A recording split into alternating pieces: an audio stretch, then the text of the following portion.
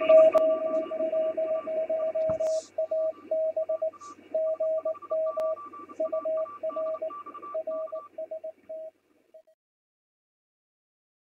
a bit of a while since we've knocked a YouTube up. There has been stuff going on, but I've just not been documenting it. Silly me. Today's little experiment is installing a one-to-one balun. That's the only documentation I got with it from Radio World about 10 years ago. That's how long it's been sitting there. But it's a one-to-one balun. It's called the Big Signal, made by unadilla.com, and it matches 50 to 75 ohms. Guess what? To 50 to 75 ohms. Hence it's one-to-one. What I've actually achieved out of this, not really much difference in terms of antenna performance or the SWR curves, etc. For example, the ATU is almost exactly the same positions as prior to the balun being put in. The same kind of like tune positions on the ATU for the same frequencies which I've logged. What it has done is made a difference to my CCTV.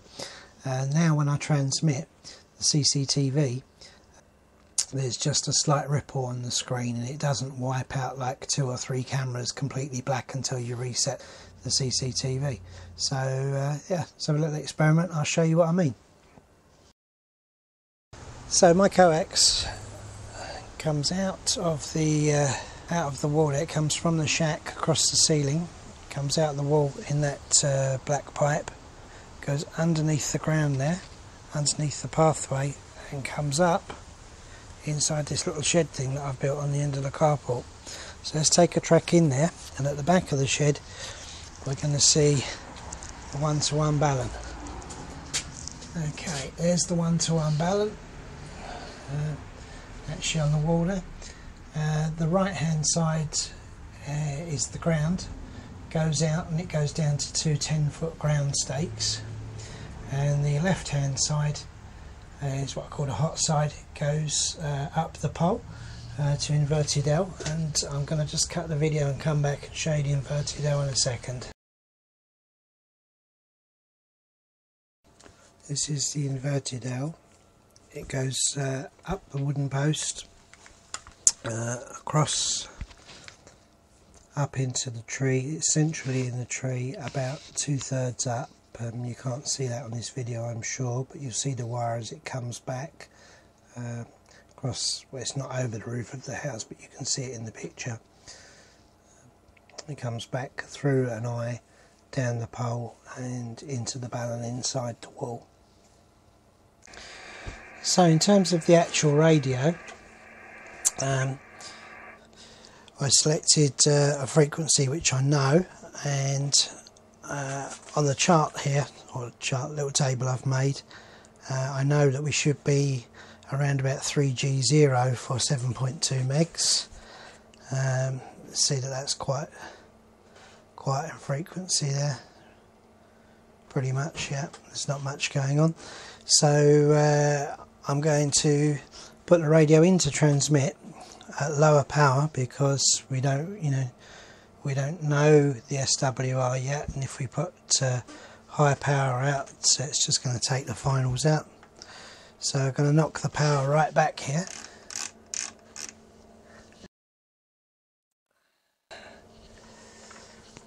Okay, so the power is now say 6 watts, but it won't be 6 watts because we're going to go on AM, and so it'll be 6 whatever it is in AM, probably like 3 watts or something like that. And we're going to hit the transmit button and watch the needles. So the name of the game is to get the transmit needle as high as possible and the reflected as low as possible. So let's do that, and it should be yeah. So there's next to nothing coming back now, so I'm comfortable there with actually upping the power to get a better reading on the meter. So as you can see, the meter's up there, there's next to nothing coming back. I'm looking for the lowest dip there, so maximum smoke and lowest dip. And there we go. So let's not leave that on for too long. Should really have given a call sign there, but we did check that there was nothing on the frequency. So there we are. So that is tuned, and that is approximately 3G1, and our starting point there for 7.2 megs was 3G0. So we're okay. Now the interesting fact is that I'm going to spin you around now to see the CCTV screen. Let's see if we can zoom out here. There we go. So this CCTV screen,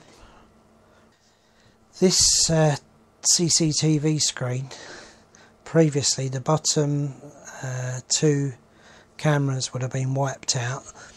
They run along the cable in that same trunking as the antenna cabling, as does the one in the middle row on the right with the white door.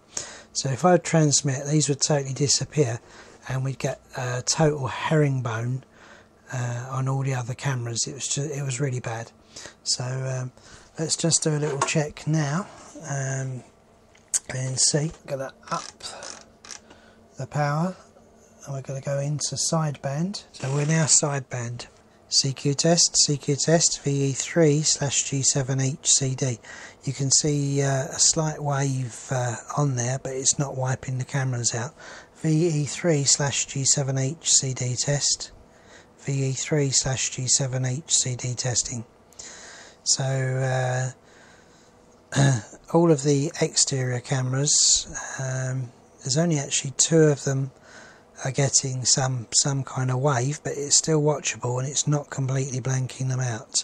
VE3/G7HCD test. So there we are. That's it. That's a good result, I'd say. Would I have put a 1-to-1 balun up? Probably not particularly, but for sure it proves the point that most of the RF is going off the antenna now and not radiating off of the cable either inside the house or along the way. So I would say that's a win-win.